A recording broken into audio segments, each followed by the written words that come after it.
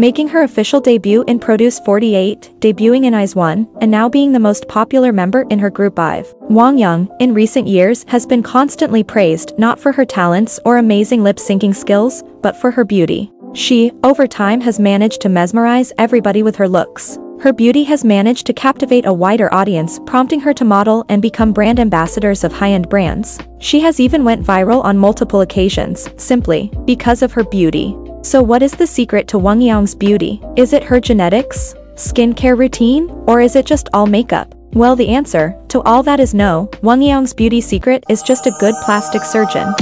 So in today's video I am going to be discussing all the work I think she has gotten to achieve her unique beauty.